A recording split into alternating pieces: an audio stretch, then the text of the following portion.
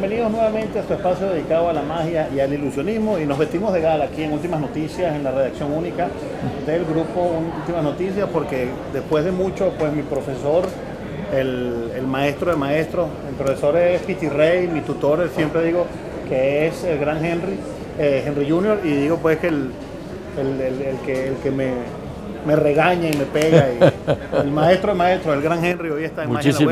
Muchísimas gracias. Bueno, Henry, gracias por tu invitación, muchas gracias. Como sabes, este es un espacio que nació por mi curiosidad por la magia. Después empezamos a ir a la Casa Mágica, a la tienda del Mago Hip, a conocer otros magos, y sale este proyecto de Magia en la Web que ya llevamos un año. Y bueno, por supuesto, hoy nos engalanamos contigo para que nos expliques ¿qué crees tú de la magia? ¿Por qué es tan bonita la magia? ¿Por qué es tan preciosa? Sí. Porque la magia siempre te da lo que tú le des, siempre te lo devuelve. La magia, esta profesión de magia, bien entendido que es la magia blanca, es tan bonita, es tan bella, porque uno distrae a niños, distrae a adultos, se distrae a sí mismo, porque es encantador, porque es algo que es una adicción que hay que tener por la magia de por vida. Y acuérdate que yo, cuando era chiquitico, empecé con 10 años, decía, hazme mago pero cobrando, hazme mago pero cobrando. ¿Tú conoces a alguna persona que no le guste la magia? No, mira, yo eso es creo que es una frase mía. No sé si alguien lo habrá coincidido conmigo, pero yo he dicho siempre que todavía no ha nacido la persona que no le guste la magia. Bien sea por curiosidad, bien sea por aprenderla, bien sea por pillar el truco, pero no ha nacido todavía. Preséntame a alguien que cuando intentes hacer alguna cosa así diga, yo no. Es increíble, la magia le gusta a todo el mundo. ¿Qué piensas de este tipo de espacios? ¿Cómo crees tú que la magia se puede masificar más en Venezuela? Tú que has estado 57 años en el país haciendo magia, ¿qué le dices tú a las nuevas generaciones de magos? ¿Qué consejo le das? ¿Qué dices tú de la magia por internet, la magia por televisión? La magia por televisión, ¿tú has visto la serie la serie que tenemos ahora contando mi historia? Ahí le doy a los muchachos jóvenes, esa historia está dedicada a ellos, para que sepan lo que es la magia, el sacrificio que es hacer magia, las horas que implica practicar para hacer magia. Y siempre digo al final que es muy difícil ser mago. ¿Por qué? Porque implica una cantidad de cosas alrededor, una caracterologías, por ejemplo, hay que tener simpatía, hay que tener facilidad de palabra, hay que tener buena dicción, hay que tener buena presencia, hay que tener sentido del humor, hay que tener cierta cultura. Y eso, reunir toda esa serie de actitudes junto con la magia es lo que te hace ser un mago asequible para toda clase de público de cualquier nivel. ¿Cuáles son los consejos que le daría el gran Henry a las personas que se inician y que quieren tomar el camino de la magia como hobby serio, o como parte profesional de su vida? Bueno, son diferentes consejos. No es lo mismo para el mago profesional, el semiprofesional o el que lo va a tomar como hobby, pero el principal de todo es amar la magia, amar lo que se hace, practicar, practicar y practicar. Y querer la magia por encima de todo, por encima de todo. Ninguna otra cosa es ponerle un gran amor a la magia. Y cuando tú le pones un gran amor a la magia, es seguro que vas a ser mago de verdad. ¿Y la magia es hacer trucos nada más? No, muchacho. Creo que hacer trucos, tú llegas a la Casa Mágica y mañana me compras uno de los trucos que vale allí, que vale 20, 30, 50, 150 bolívares y ya no eres mago. No. Eso sería como si Picasso compró las paletas, compró las pinturas y entonces llegó y ya compró el arte. No, hay que ponerle talento. A la magia hay que ponerle talento. A cualquier cosa, cualquier efecto de magia hay que ponerle su talento, su personalidad.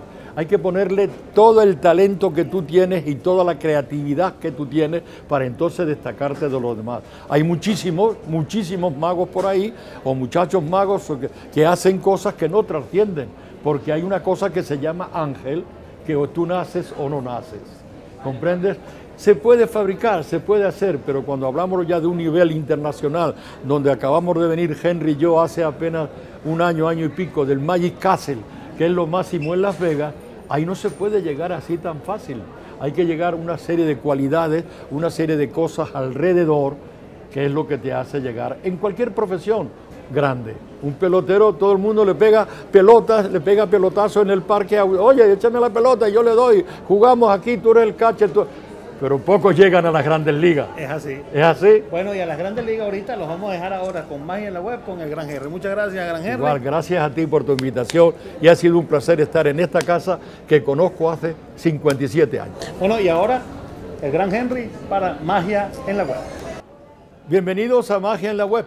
Y aquí hoy estoy con muchísimo gusto. Y hoy, que estoy precisamente en el grupo Últimas Noticias, estaba leyendo yo Últimas Noticias esta mañana, a ver si se encontraba, aquí algún periodista había puesto que yo iba a venir al día de hoy a la web de las Últimas Noticias, pero no, pasé las páginas y vi que no había nada.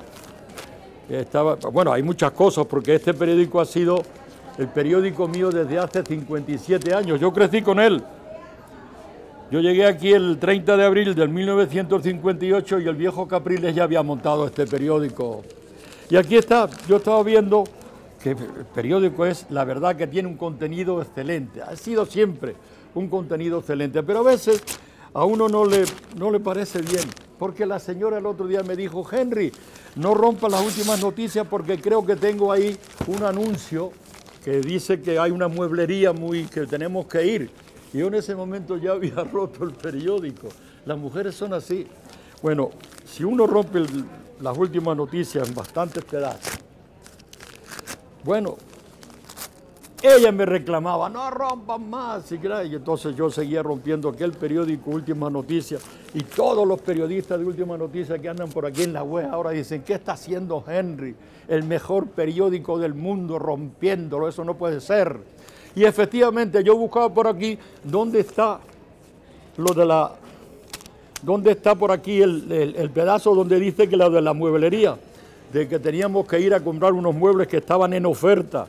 Y entonces yo seguí rompiendo. Ya no puede más.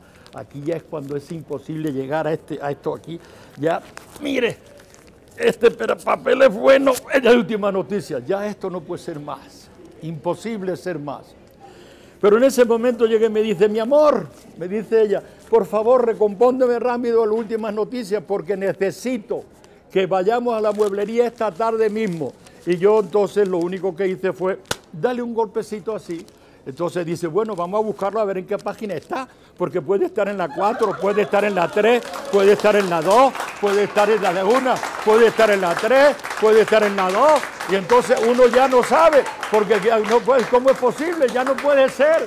Y entonces complací, restituyendo las Últimas Noticias, que no debe ser nunca rota, y complací a la esposa, que de hecho todos ustedes los casados saben que hay que hacerlo de vez en cuando.